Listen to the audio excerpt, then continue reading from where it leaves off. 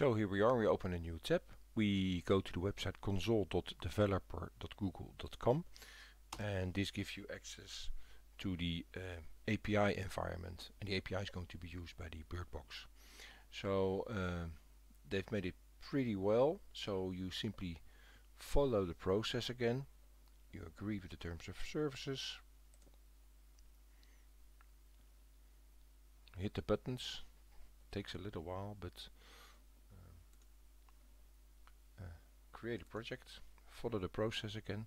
So this is called a project. So this under this account we're going to use one project, and I just copy the details again here in my little notepad. The project.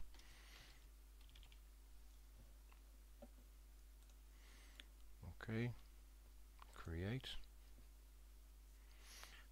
and we're going to actually create two APIs, one for uploading of the videos and the other one of reading the statistics. Okay.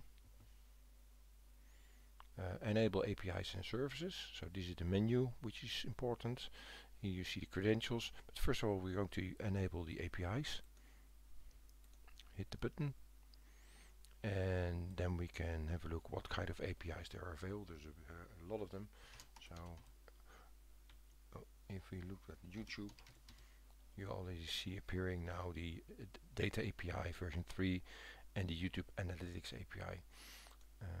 So we're going to hit this one first, the Data API, enable it. Also follow the process again. And I must say the whole setup of this menu changes now and then, so it might be when you use it that it changes.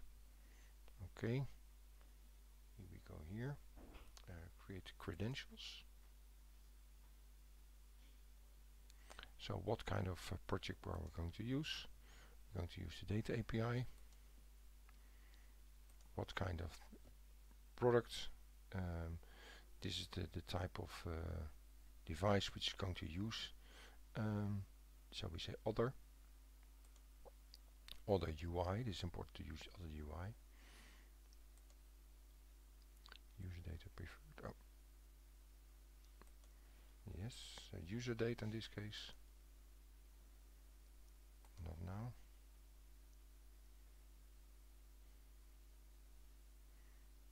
Okay. So this looks all good. Okay, set up constant screen. Okay. Follow the process again.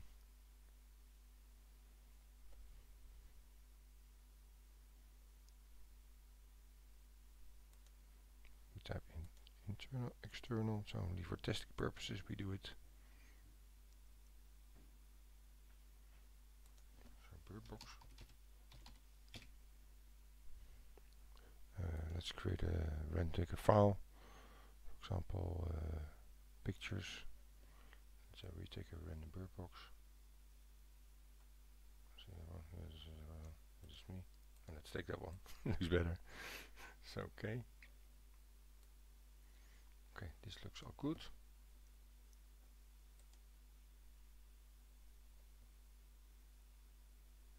Wait again until it's processed. Okay. Then we go back to the dashboard. Enable the other API. So YouTube again. Read this one. Enable it.